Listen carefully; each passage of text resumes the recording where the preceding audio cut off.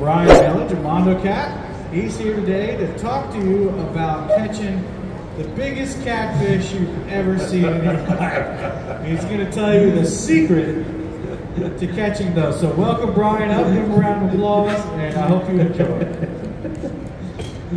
Well, thank you. Let's hold that biggest catfish ever. Hopefully we can catch the biggest catfish ever. Well, we're going to talk about tips for making that happen. That's what we're going to talk about today. Does everybody here like to catch big catfish? Yeah, everybody likes to catch the big ones. Big catfish, that's what we're talking about. The big blues, the big flatheads, that's a lot of fun. My name is Bryan, and we're going to talk about tips for making it happen. If you're walking down the street, it's dark, it's night, you're kind of on the seedy part of town, you're looking over your shoulder all the time, you come to an opening and there's an alley. Look down that alley, it's dark, it's foreboding, back of your neck starts to stand up, the fur, you're kind of nervous, and you hear a noise. Some guy's going, hey you. You look down there and you kind of look around, you know, you talking to me? Yeah, you. You like to catch big catfish? Yeah, I like to catch big catfish. Come here. So you go back in there and the guy goes, you know, really? You like to catch big catfish? Yeah. You know, I like to catch big catfish. You look at this guy, he's got his hat pulled down, kind of down right below his eyes. He's got sunglasses on, he's got a dark, tattered old trench coat. He opens up that trench coat and he goes, boy, if I got a deal for you. If you buy this thing here, you're gonna catch big catfish. Well, a couple things right off the bat. One, if that happens to you, don't go in the alley. Don't do it. But I'm with you. You know, somebody says, you want to catch big catfish? I'm all in. So you go in the alley. Second little piece of advice, whatever that guy's selling, whatever he's got in his trench coat, don't buy it. There is no one thing out there that's going to get you to catch a big catfish. No one technique, no one product is going to say, I'll guarantee you're going to catch a big catfish. I make a lot of products, sell a lot of products for the catfishing industry. If I could sell you one product and guarantee you to catch big catfish, that's what I would do. But I don't have nothing in my product line that can do that. But I said I'm going to talk to you about how to catch big catfish. So what I'm going to tell you is the catfish don't care about your tackle. They really don't care. Every year we hear the same story. You know, some kid with a pink Barbie pole jigging for flathead or jigging for crappie and he catches a 45-pound flathead. It happens every year. The catfish does not care about your tackle. To catch big catfish, it's a process. And let me back up just a little bit. To catch big catfish routinely and do it time and time again is a process that you perfect. It's a lot of little things added together. It's a lot of mundane, simple things done correctly. And that's what we're going to continue to talk about. I've known a lot of people in my life, a lot of people on the creek bank with a cane pole fishing and they have a 5-gallon bucket of catfish and they got a smile on their face and they're having the time of their life. If what you want is fun fishing, get a coffee can full of worms and go fishing. It's fun. I've been blessed with having a passel of grandkids. This is Jade out catfishing. She's got a smile on her face. She's loving it. And no matter how much fun she's having, I tell her, you're not having as much fun as I am watching you have fun. If you want to have fun fishing, it's easy to do. But if you've made the decision that you want to fish for big catfish and having fun is catching a big catfish, then we got to have a talk, because there is no silver bullet that's going to get you there. It ain't going to happen. First thing we're going to talk about is the weather. The weather is a big part of what we're talking about. Barometer. Barometer, high and low pressure. Here west of us, clear out there, is the Rocky Mountains. The other side, clear down to southeast of us, is the ocean. Here in the Midwest, it's a big area, very big area. Big storms move across this area. Low pressure, high pressure. Fronts where it changes very dramatically. That low pressure system makes a difference about fishing. All of our freshwater fish have swim bladders. That swim bladder is affected by low pressure. During that low pressure situation, that low pressure weather, those fish are going to become very lethargic. Kind of taken, like telling your teenage kid to clean his room. They're going to get very lethargic. So what do we do? Well, I'm not going to make a decision about fishing with barometer. If I have a decision to make between mowing the lawn and going fishing on a low barometer day, I'm going fishing. That's all. But we've made a decision to go after big catfish. So we've already made a decision about maybe not catching as many fish because we're targeting at the surfing size of fish. So now I'm thinking about it's a low pressure day. Maybe, just maybe, I'll say to myself, I won't go fishing today. I will fish the screen door in the back porch. And I'll go fishing maybe on Wednesday. It takes about 3 days, a barometer change, for fish to get acclimated to that new system. So a front moves through, it's low pressure, and now it's higher pressure. It takes about 3 days for the fish to really get used to it and get back on the feed bag back on, get really in a feeding frenzy. So, kind of think about the barometer. It's a big part of what we're talking about. A way to visualize barometer is the birds. Birds are affected by low pressure the same as fish. The birds, the barometer affects their ears, and they have trouble in low pressure system and flying. It screws up their equilibrium. You look up there and you see a whole high line full of little birds. You got low pressure. You got slow fish. You look up there and the birds are all flying around looking for little bugs. It's high pressure. You got active fish. Low pressure is a big part of this picture. A side note: catfish, the swim bladder. All fish have it, but the swim bladder of catfish is tied to their ears, and they use it as a sounding board. That's how they help find their food in the water. It bounces off that swim bladder. They can feel that sound with their swim bladder. Location. We're talking about targeting big fish. We're going to maybe change about where we're going to start fishing. We might have been used to fishing out of the creek bank, catching lots of little fish. We now want to say we want to catch some bigger fish. Bigger fish live in bigger bodies of water. We're going to maybe change now to go to larger rivers, larger lakes. Most of the lakes and the rivers in our part of the world have been manipulated, man-made in some way. Our rivers especially have been manipulated by dikes, wing dikes, and all the structures and the core of engineers put in some of our big rivers, the Missouri, Mississippi, the Ohio. They have to be moving that produce up and down the river. To make that happen, they got to control the channel. Things like this wing dikes you see here, move the current off to one side, put the channel in a certain place so they can keep it there, and move the barges up and down. Those structures are one of the things we're going to talk about. Here is a picture of just some different ideas. Here's a trail dike that's moving down along the length of the river. You have some chevrons here. These are all been put there by the Corps, and they're designed to keep that channel in a certain place. Chevrons are a pretty nasty piece of equipment that the Corps uses. Chevrons are designed to deflect the power of the river, to deflect some of that erosion power that it has. In our part of the river out here, the Missouri River, it goes about 7 miles an hour. That current hits the top of that chevron, it's deflected. Some of that power is now lost, and the erosion that it can cause is now lessened. So that's one of the reasons they do it. A lot of chevrons will have a break right in the middle. That's an orifice. Hydrology and hydraulics are very similar. When a fluid moves across an orifice, it loses its pressure. So what happens is that water is coming down there, it goes through that orifice. It's like holding your thumb over a garden hose. There's a lot of pressure in the hose. The water that comes past your thumb, there's no pressure. When that water goes through that orifice at the top of that chevron, it loses all that pressure, all that silt that is with it is held with that pressure, now falls. So behind this chevron will be an area of very low depth, or even a sandbar. So you might have current out here 15, 18 foot deep. Right in front of the chevron, you might have 12 foot deep.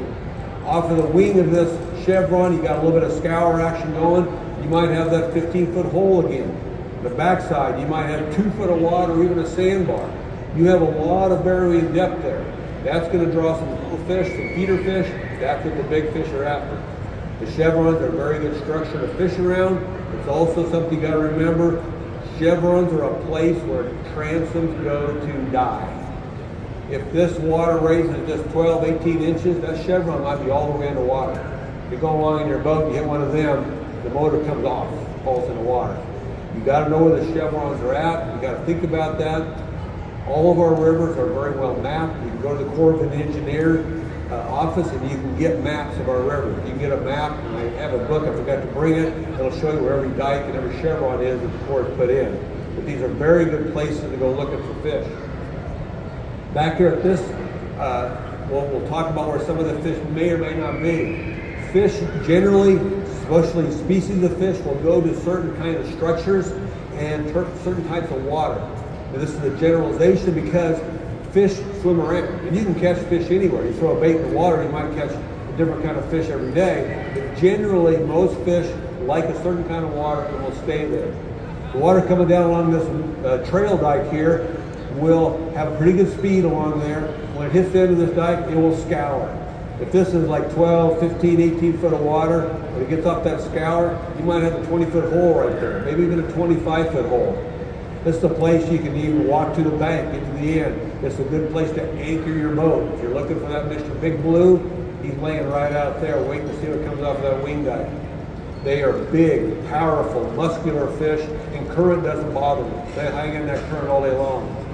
And Mr. Flathead, there's one laying right here, flathead. They're kind of a lazy old devil. They don't like the current as much. This water will come down along here and it'll kind of break a little bit. There's a pinch point right here. In this picture, you'll see it, that water coming there. Where that pinch, that water will use its power and it will scour out a hole there. It might only be 5 foot deep or what's around it, but that flathead will lay down in that hole and he'll just look up. He'll just be waiting for what comes by. Channel cat, they'll even like current even less than that. They might sneak up here into this area here. They'll be along this hard clay bank along in here, down along this structure. Now, very honestly, like I said, this is a generalization, but if you start going fishing in places like this, keep a notepad and a metal on paper of where you caught a certain fish in certain kind of location and structures, and keep going back to those. You'll keep catching the same kind of fish in those same structures. These big old blues, at night especially, they'll start trolling for food. And that big old blue will leave this hole here, and he'll start going down through these chevrons. You can catch a lot of big blues at night in 3, 4 foot of water. Big, 70, 80 pound blues. That's when they're going to go looking for their food in that shallower water. And there again, it's kind of general, but they do follow those same structures quite a bit. My grandpa, I fished with my grandpa since I was a little kid, all the time until I didn't have my grandpa. My grandpa was a fisherman. He survived the Depression, he survived World War II. He went through the 50s farming when there was so much water, you didn't have very good crop almost most years. My grandpa went fishing because his family was hungry. Did he catch a lot of big fish? No. He run trample nets and hoop nets out here in the Missouri River. He caught a lot of fish. He caught fish because his kids were at home going, feed me, feed me. That's a bunch of birds in a nest. So he wasn't worried about how big the fish were, he wanted to catch fish. And he didn't throw nets helter-skelter, he threw them in what he called trails. And I said, Grandpa, we're talking about water, what are the trails? He taught me that the catfish will follow trails just the same as a deer. If you're a deer hunter, you put your deer stand out on the deer trail and you wait for the buck. These rivers are trails to those fish. That's how they migrate. Morning and night, day and night, back and forth, spring and fall. They will travel up the river or stream and they will follow the structure, the side of the bank, in between places of pinch points where they have to travel because they can't go over there. Fish in the places where the fish have to go, along the banks. You have the current side, the lee side, pinch points that are out there. Start learning to look for those places, and when you catch fish, make that mental note where it was at, and continue to go back to those places. Fish will follow those trails pretty well every single time. We have a lot of large lakes around this part of the world, and it can be a little bit daunting. You got a lot of water out there. Where am I going to go on this big lake to catch my big fish? All these lakes have been man-made. They've been dammed up. They've dammed up rivers, and there's little creeks coming into those rivers. You can buy topography maps. We have the technology for our boats to see that bottom, where that old creek was, where that old river was. There's a change of elevation of that floor of the lake. That's where you need to be. That change of topography is where those fish are hanging out. They'll be either in the lower water or starting to feed as they come up the slopes of that change of topography. Them are the places you want to drift across, to bump across. It's a good place to anchor up and fish on top of. You know, some of the fish finders, you can actually target certain fish. You see a big one or a school, but you know, these are a place you need to continue to look for. Poles. I'm going to talk a little bit about poles and on this process. I really don't care so much about the color or the kind, but we're starting to think about going after bigger fish. We need to start thinking about what that fish is going to do to our equipment. And our equipment needs to be ready. Check your guides out. If you're using braided line, you know, are you starting to cut through a guide? Talked to a guy here a while back and he said, I caught a big fish. It had that pole bent over. I know I had a big one, and bing, he broke off. And I looked down, I had a spot in my guide that had wore through and I just pinched off. Check your guides over. Make sure your pole is ready to go. Check your reel seat. Make sure your reel nuts that hold the reel down are ready to go. They're not loose, but your reel seat is solid. I know guys that said they caught a big fish, they said my reel is broke off. You know, we're going to go after a big fish. We need a pole that is ready to withstand the rigors for that. One of the things that a lot of people say is, you know, going after a big fish, I need a big heavy pole. And there's something to be said about that. I got no problem with that. But just because you got a big pole doesn't mean you might catch a big fish. It just means you got a heavy pole. One of the things that I've learned as I've gotten older, I've gotten to softer and softer poles. I like to be able to feel it. But it's kind of a personal preference. A heavy pole, a light pole, you know, that's just the action. What you need to worry about is how much backbone it has.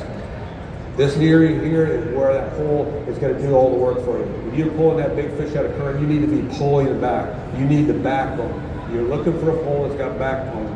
Some of your cheaper poles are made, they're parabolic, meaning that it's curled the whole way the length of the pole. That parabolic pole does not have any backbone. It doesn't have that ability to pull like you want it to. So just check your pole over and be ready for some big fish. Mono, braid. One of the things I always say, I don't really care about mono or braid. What I'm worried about is keeping it fresh. We're talking about big fish. We're talking about little things. Think about each step of the process here. So what I'm talking about on my line is I want to keep it fresh. I want to move it every once in a while. Get new line on. Talked to a guy here a while back, said, the barometer's right, I was in the right location. I had it, the pole was bent over, and my line broke. And I go, really? And then the conversation went on. He goes, yeah, my line was 3 years old. You know, we're going after some big fish. Change your line every once in a while. Your line clear at the end with a hook and your weight is. There's a lot of activity going down, a lot of abrasion going on. Every once in a while, cut the line, go back 6 inches, renew it. On braided, the trick that I use, line manufacturers don't like this, but your braided line has no memory, so it can be reused. So you're using your braided line all year long, it starts to fray, get a little braided, pull your line all the way out, take the freighted end, put it back, the line that's in here is still brand new. You get double the use out of it, you know, and it's still brand new. It has no memory like mono. Knots. Knots seem pretty simple. You know, Grandpa taught us, Dad taught us how to tie a knot. We know how to tie a knot. The knot is the connection between you and that big fish. You've got to tie a good knot. If you make the jump to braided line, you need to start thinking about a Palomer knot. You can't use the old Clinch knot like you were using when you're using mono. That Palomer knot will not slip like mono was on braid. When you're using mono and you're tying a knot, you know, take the time to tie a good knot, spit on it, put it in the water, make it slip. The outside of that mono has a hard, very hard, brittle casing on it to protect it. When you pull a dry knot together on mono, it just kind of eat. If you could put that knot under a microscope, you would see that it has fractures in it. That's the weak point. That's where it's going to break on you. Get it wet, lubricate it when you tie it. When you're tying the mono knot, take the time to make sure that it lays nice. You know, the knot's all kind of jumbled up. You pull it tight. If some of the mono line is on top of one another, you can get it flattened out. That mono will push down on the other piece of mono. That's where it'll break. That's where it'll fracture. I've done this myself. I've had a good day fishing. I'm reeling fish in. I break off. I bring that baby in, I tie a knot really fast, and I look around my pole, I throw back out.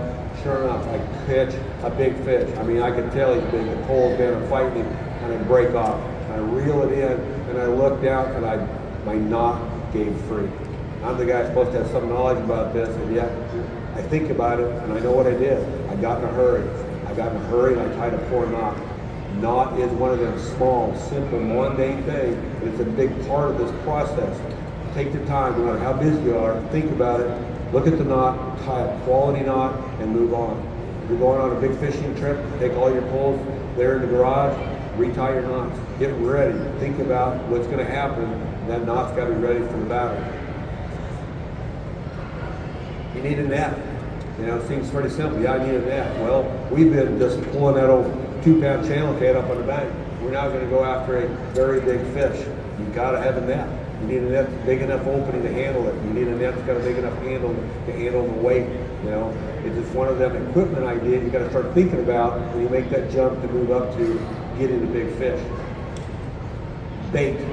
Bait is a big one. We need to talk about bait. Most fish have a preference of what they like. This part of the river, the Missouri River, we have a lot of cricks coming in. This big old crick chub here is a very good bait for all the fish out there. Channel cat will take it as easy as anything. If you're going after trophy channel cat, you know, you got to remember something. You know, you can catch channel cat with a piece of hot dog. But that channel cat didn't get to a trophy size by eating little pieces of hot dog. He got that by eating frogs and snakes and, you know, other fish. You know, so you need to think about that. You know, what kind of bait you're going to be using. Those blues are big fish and they want big food, but they're very attracted to cut bait. The oil and the blood of cut bait works very good on blues.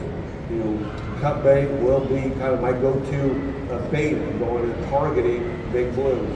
When I say cut bait, I mean fresh cut bait. I had a guy tell me, yeah, I used cut bait and catch things. Where was it? Where'd you get it? Well, I got it out of the freezer last year. It was freezer burn. It was old, you know. We're talking fresh cut bait, you know. It does make a difference. Those fish can smell the difference between bait that's been in the freezer for 6 months and fresh cut bait. You know, if you're catching fish and cutting the bait up, use the side when you have the red line, the lateral line going through it. That's where the oil and the blood is. That's what's going to smell the best of those fish. The big old flatheads, we've all caught flatheads on something kind of goofy like a piece of stink bait or a dead chub. But on the norm, flathead, especially big flat, will eat one thing, that is very lively, fresh bait that they're used to. The feel of it in their mouth, the smell of it in their nose. They want to eat something that they're used to, and don't be afraid to use big bait. And going after big fish, use big bait. Don't worry about it. On a note of bait, I like to talk about smell. Fish are very adept to smell. That's how they find their food. Fish are a swimming tongue. Their whiskers, their lips, their whole side of the body they can smell with that. The smells in the water are brought in receptacles. All of their body is a tongue. Just like ours, they can taste salt and pepper. They can taste what's in the water with their body. When you get a bite, what does happen is that fish is putting that bait in their mouth and they're tasting it. Is it something I'm used to? Is it something I want to eat? They're feeling it, but it's tasting is what they're using. Along the lines too, before I finish that, always will remember this too, when we're fishing the Missouri River and some of the other places that's a little bit murky, catfish have very good eyes. Channel cat has rods and cones just like we do. They can see the color red as clear as we can. If you're fishing in clear water and you want to catch catfish, think about the color it is. You know, it does make a difference. Catfish also can be sensory with sound, but they use smell as the big part. So think about smell. And when I talk about it, smell is, okay, you're out there, you're fishing. You're sitting out there in the sun, and man, it's hot. I'm getting sunburned. I'm going to put suntan lotion on. Boy, the mosquitoes are terrible. I'm going to put some mosquito repellent on. Oh, the boat needs a little 2-cycle oil. I'm going to put 2-cycle oil. Then what I'm going to do, I'm going to grab that chub and put that hook right back that dorsal fin and I'm going to throw it out there. And you know what? I don't get a bait. I don't get a bite. Why didn't he get a bite? We did get a bite because the fish can smell the suntan lotion, the mosquito repellent, the 2-cycle oil. They can smell whatever's on your hand when you held that bait. When you're fishing with these big fish, you got to remember something. They excelled. They got to the top of the food chain for a reason. They got there because they knew what they were doing, and they're not going to eat something that smells like suntan lotion. It's foreign to them, and it's just something they're not going to put in their mouth. But if they do, they're going to taste it and spit it back out. Think about your hands. Think about what's going on when you handle your bait. So what I'm talking about, what I'm kind of leading up to here is this process I'm talking about. It is a process of a lot of little things added together. It's location, it's barometer, it's your knot, it's your line, it's checking your equipment over. And any one of those points that you fail to do is the weak link. You've done all the right things. The barometer's right, the location is right, you had the right line, everything. If you tied a poor knot, you got the big fish, you still didn't get into the boat. Any one of the things you don't do right will fail, and that's why you don't get the boat, either the big fish into the boat. So it's a process. And you want to catch fish, you want to have fun, that's great. But if fishing is going to be fun only when you catch that big fish. If you want to target that big fish, if you want to get to the preseason game all the way to playoff, you got to start thinking of each step of the line, doing it correctly and bringing it to like an excellent level. That's the difference. I'd like to kind of finish with one thing is you've targeted big fish. You want to catch some big fish. There's not as many big fish there are little fish. So let's think about the next guy. If a guy catches a big fish and he wants to take it home, no problem. It's his prerogative. We live in America, it's a free country. More power to the guy every day. Myself, when I catch a big fish, I want to put him back in. I do. I love fish. I have a lot of fish fries, and I cook a lot of fish, and I eat a lot of fish. But I do throw a lot of my big fish back. I think it's very important to our fisheries and to the future generations, my grandkids. They want to catch that big fish. But if we're going to do catch and release, it's still part of this process. Think about it. If we're going to catch a big fish and we're going to plan on it, we're going to be successful and we get that big fish in the water, be ready. Have a set of gloves ready. Get the gloves wet. Don't handle the fish with dry clothes and gloves. We've all seen the guys, get done. Oh, look at all that slime. I got that slime. Yeah, that's pretty cool. Well, that slime is what the fish uses to protect itself. Now that fish is back in the water with no slime. That's how he gets sores. That's how he gets infections. And that's how he could die. We've all seen the picture of the guys holding the big fish. They're holding it up like this. It's a great picture it is. Every time that fish flips his tail around, his guts get further and further ram down to the bottom of his body. You put the fish back in the water, he seems lively. 3 days later he dies because his guts are still twisted up at the bottom. We can do catch and release, get ready for it. Have a plan. I have my phone ready, have a picture to take with it. Get that fish back in the water as quickly as you can. The sooner he can get back in the water, the better chance he has for survival. So catch and release is big, but also think about it and be ready to do that. So as we kind of end here a little bit, there's a lot of steps here. And what I'm trying to get at is each one of those steps is important, and each one is a place for failure. Barometer is a big part of it. Low pressure system, fish are very lethargic. You want to have location, you want to fish where big fish are at. You can't fish, where the fish don't want to be, or there's no food there, or no structure for them. It takes a little bit of time to take notes, keep thinking about where you're catching these fish, and go back to those places. Check your poles over for damage. Make sure your equipment is ready for the riggers that you set out to put them in. With line, keep it fresh. Cut it back every once in a while. Knot, a good knot, quality knot. I did forget about a couple things, and one of them is hooks. I don't care what kind of hooks you got. I really don't. I have one thing to say about hooks. Sharp hooks. Sharp hooks will make a difference. You're fishing out there, you're having a great day, you get snagged. You pull and you pull and you pull and you can't quite get it out, and you got a bite over here and you finally get it pulled out. And here comes a big old piece of bark. You were stuck on a tree. You look down, you just throw another piece of bait on, you throw it back out. That hook's not near as sharp as it once was. It was on that tree. You were snagged in a rock. You tweaked it a little bit. At that point, you think to yourself, do I really want to use it? Change that hook. Get a new hook. Use a bigger hook than you've probably been used to. We've after some big fish, we want a shank that won't break off. Big fish won't break the shank. It will. So use a good hook, quality hook, and keep them sharp. Use a glass bead on your hook or on your knot. This glass bead here it protects your knot. Your weight pounding all the time. Use a glass bead to protect that knot. You tied a good knot, protect it with a glass bead. I didn't talk about reels. There again, I happen to be using a bait caster here. There's a lot of big fish that they caught with spinners. Really don't care if it's a spin or cast.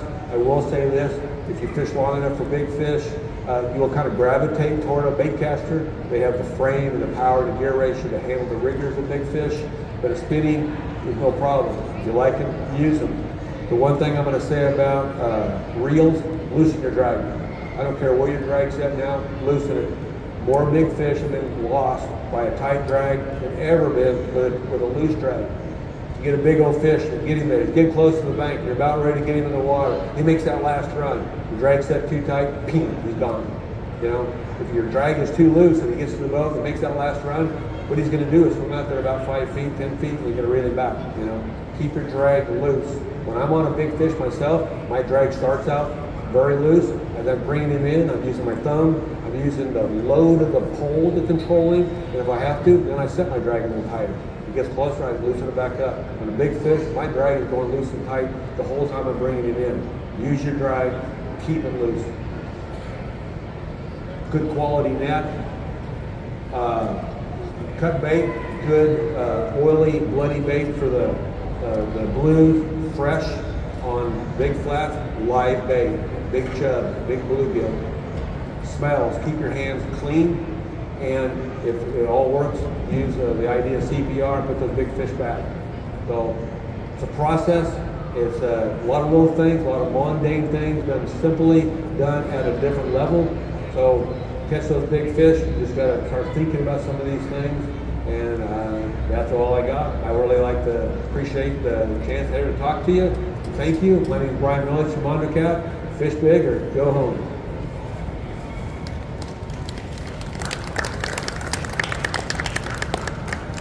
If anybody's got any questions, I'm more than happy to talk to anybody.